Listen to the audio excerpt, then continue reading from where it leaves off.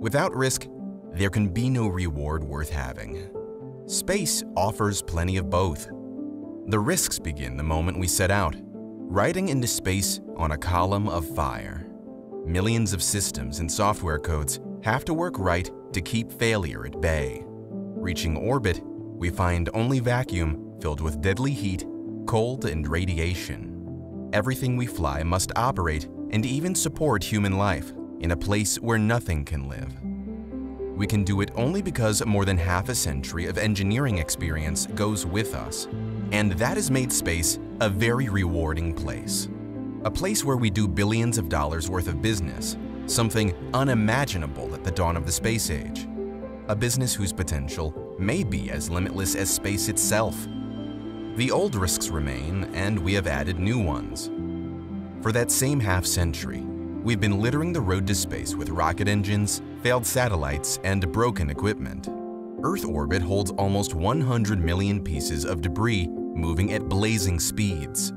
A piece of junk may be no bigger than a softball, but can hit with the force of a bomb. When things collide in orbit, they make more debris.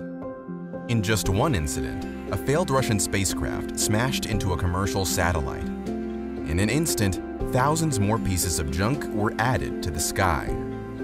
We also keep launching satellites by the hundreds and thousands. The more we launch, the closer comes the day when Earth orbit could become a minefield that neither people nor machines dare enter. Without meaning to, we could close the road to our future forever. How can we keep it open? Government and industry are making new rules for spacecraft to stop adding to the threat. Success depends on cooperation between spacefaring nations. That's hard, but we've been doing it for decades. Companies and space agencies are testing ways to get rid of the most dangerous debris. It's incredibly hard, like catching a softball moving 20 times faster than the speed of sound. But the work goes on. Governments and industry are building better radar systems to track debris. Automatic warnings will give operators time to move spacecraft out of the way, as the International Space Station does today.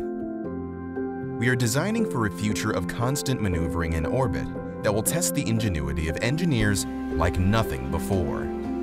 But that's hardly new. Space junk is just the latest risk we face on our long journey to the stars.